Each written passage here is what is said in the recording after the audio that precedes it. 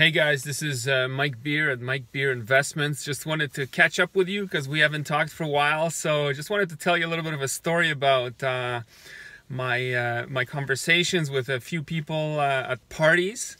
So I don't know if you ever spoke to a few guys that were stock experts, and they tell you about all the great things they have done with stocks. I met this guy that has been investing since I think August and doing really well.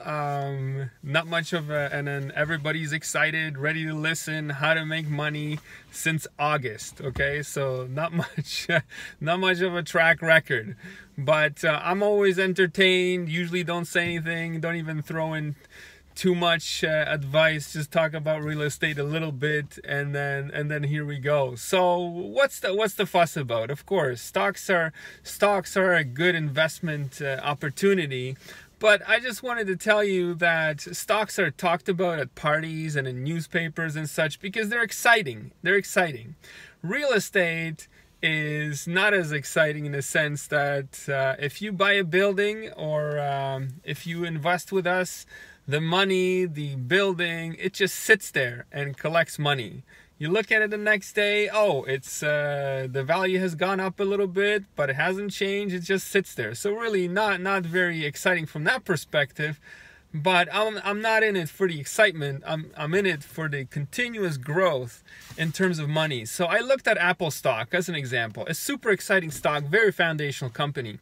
7 years ago, if you've invested in Apple stock in 7 years ago, and then invested in our simple what we call second income type of product, where it provides you steady income every single month, without a sweat, it would beat it. That's the power of real estate. But it wasn't exciting because it's steady flowing up, and meanwhile Apple's going up and down, and finally it would reach somewhere close, but it wouldn't beat it. So without a sweat. Then what's another exciting product?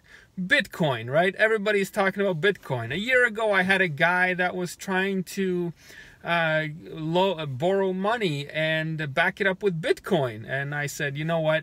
I really don't understand this space. I don't want to be in it. Thank you, but no thank you. And then what do I see?